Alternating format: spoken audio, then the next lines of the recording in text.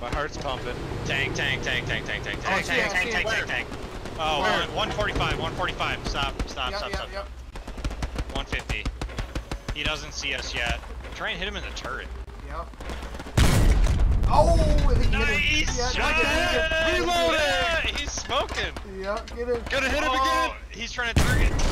Oh, Yeah! yes, Target got that! it. Nice Yes. job. First tank. Fuck yes. Nice job, guys. Good call outs.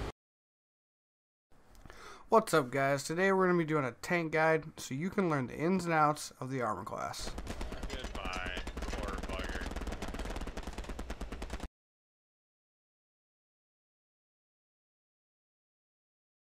First off, how to join or create a tank squad.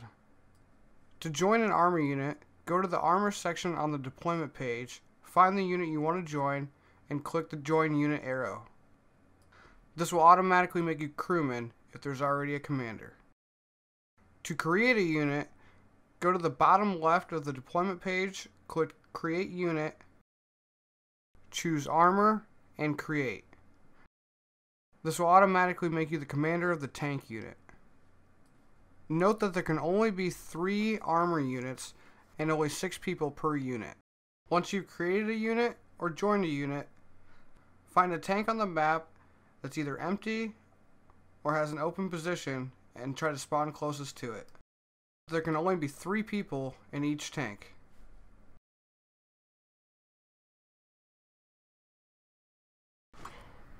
The commander has a little bit more utility than the crewman, as he spawns with a submachine gun, a pistol, a bandage, and binoculars. The commander can use the binoculars to mark different locations to point out to his squad mates. By looking down the binoculars and using your middle mouse wheel, you can scroll through the different markers. To place one, press your left mouse button and click down. It can be a good idea to have your commander in the periscope so he can mark different locations for the driver and for the gunner. The commander can also mark locations on the map by holding down numbers 1 through 6 and clicking on the desired location on the map to mark the position.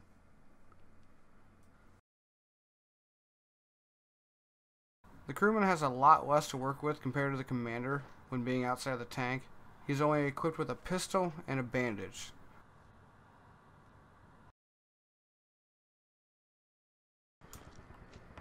To get inside of the tank, press and hold down the F key. If there is nobody in the tank, it will automatically put you into the driver's position. By holding down the F keys, you can switch into different seats. F1 puts you in the driver's position, F2 is the gunner, and F3 is the periscope.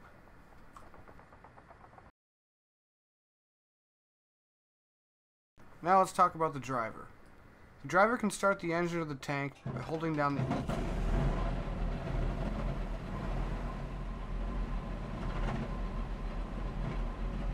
After starting the engine, you will notice you can't move unless you shift. In Hell Let Loose, you will need to manually shift the gears. To shift up, use your left shift key. To shift down, use your left control key. You have a reverse gear, a park gear, then first, second, third, and fourth. Make sure you shift the gears in order, from 1 to 4. If you start in 4th gear, it'll take you forever to get up to top speed.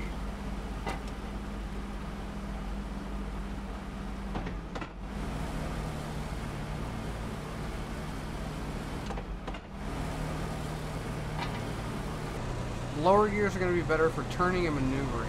When you come up to a corner, make sure you downshift before you get to the corner, otherwise you won't be able to turn. The higher gears are going to be good for chasing down a fleeing enemy or covering a large amount of ground.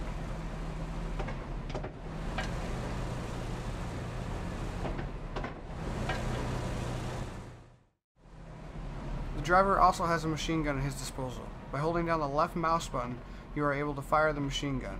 By moving the mouse around, you are able to change the direction of fire.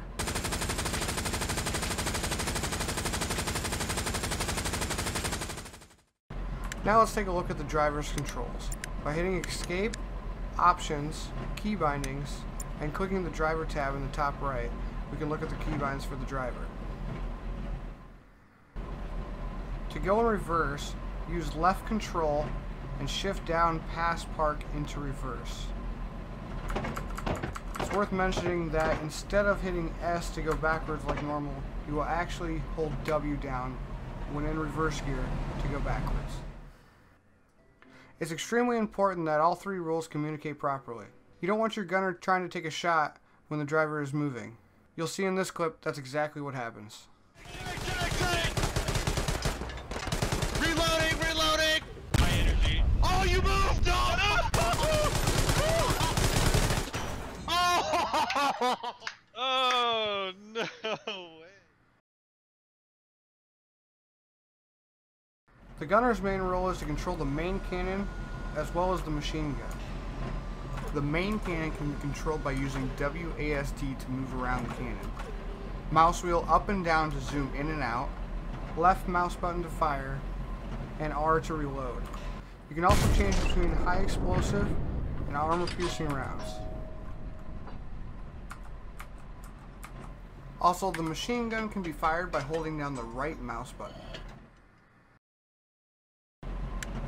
Here we'll take a look at the controls for the gunner.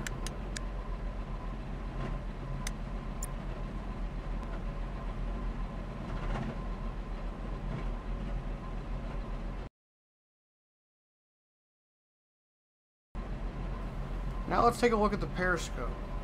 Although you can operate a tank with just a driver and a gunner, having a crew member at the periscope can make a huge difference. With the new update, you can now move the periscope moving your mouse left or right, up or down, compared to previously when you had to use WASD to move it and it was extremely slow. The periscope can also zoom in and out using the middle mouse wheel. Although the view of the inside of the tank, you cannot look around. The periscope is primarily in charge of navigation for the driver and spotting for the gunner.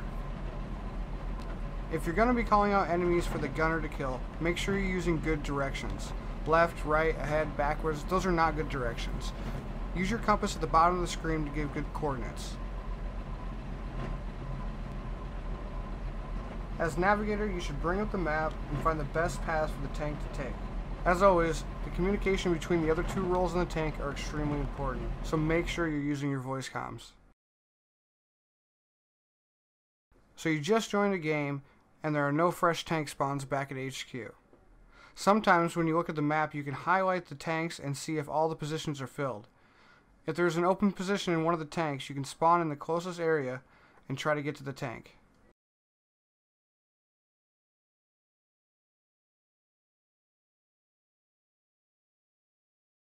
Now let's take a quick look at damage of the tanks.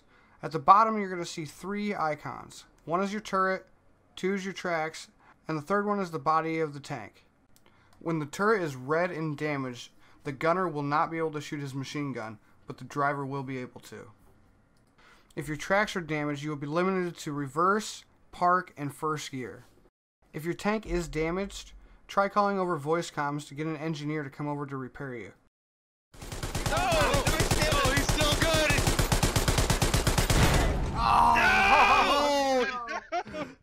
You got the reload before me. A couple more things I want to talk about is if you're shooting at an enemy tank straight on, you will do damage. But if you shoot at a large angle, there's a chance that your bullet will ricochet. Also, different parts of the tank are stronger than others, the front being the strongest and the back being the weakest. When fighting another tank, it will take around 3 shots to kill the other tank, depending on where you hit. It only takes 2 shots from an anti-tank rocket launcher to kill you. Anti-tank mines and air raids can destroy you immediately. If you see an enemy crawling up to the tank, most likely he's trying to lay an anti-tank mine under your tracks, so you will blow up. That's why it's always a good idea when being in a tank to stay around other infantry units and other tanks. They will protect you and increase your chances of staying alive. Slow down, just on the other side. That's going to do it for this guide on tanks.